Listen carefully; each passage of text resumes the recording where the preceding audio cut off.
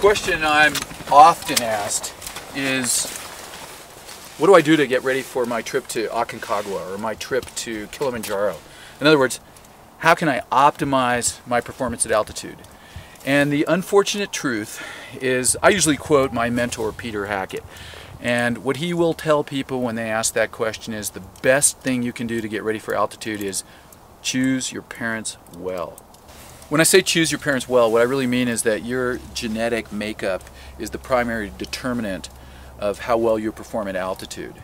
Some people tend to do really well at altitude, and that's based on a number of variables, including something called hypoxic ventilatory response, how fast people breathe, and a host of other issues.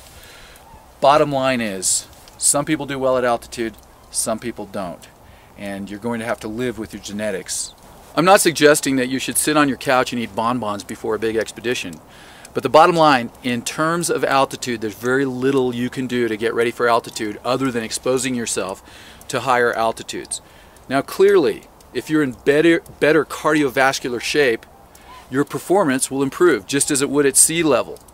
But specifically to make yourself ready for altitude, there's nothing you can do really other than exposing yourself to altitude, whether that's in a chamber or in an altitude tent or up on the mountain.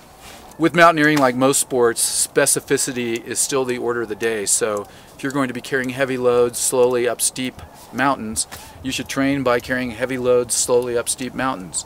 Certainly, the more you can increase your strength, your endurance, your cardiovascular fitness, the better your performance will be on the mountain. But there's really very little you can do to avoid mountain sickness or problems associated with altitude other than just really appropriate acclimatization and a staged ascent.